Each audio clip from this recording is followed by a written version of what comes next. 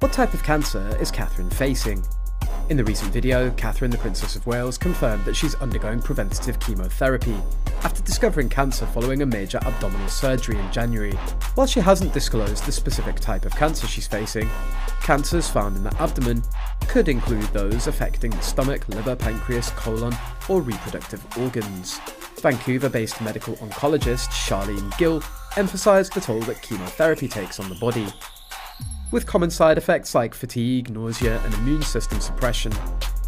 Our thoughts and prayers are with Princess Catherine during this challenging time, and we wish her strength and courage on her journey to recovery.